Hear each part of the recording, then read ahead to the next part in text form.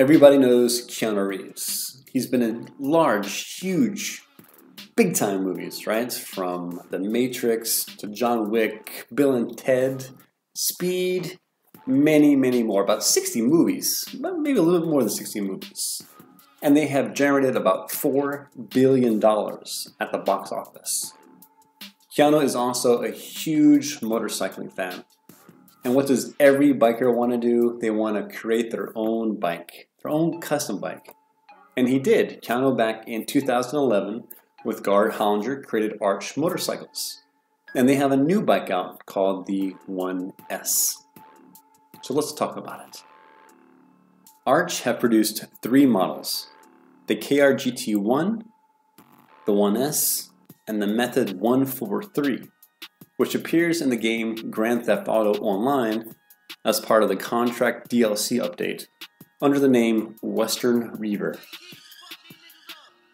Their newest model, the Arch 1S, draws influence from both cruiser and street sport riding. It features the first production single-sided billet aluminum swing arm from Arch.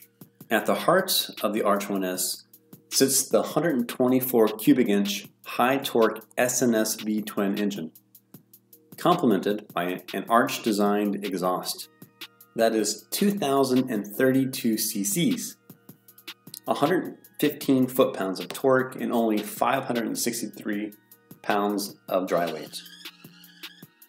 The chassis combines steel and aluminum, creating a unique performance architecture, greater handling, and power delivery. Carbon fiber is used extensively throughout the 1S, providing a lighter, more agile riding experience.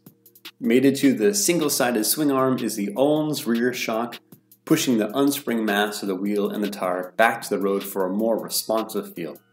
The best thing about Arch motorcycles is that they are tailored to you and features a bespoke look and feel fitted to its owner. They do not have dealerships, only a customized, focused small factory where the owner comes in to create their own bespoke bike. The Arch motorcycle, the 1S, is a $128,000 V-twin sport cruiser, trying to redefine that whole category. And let me know, if you had $130K, would you give it to Keanu and his team so that way they can build you that perfect custom sport cruiser? Thanks again. Please comment, like, subscribe, and all that good stuff. Thanks for watching. And hopefully I'll get some more videos out to you soon. Thanks. Bye-bye.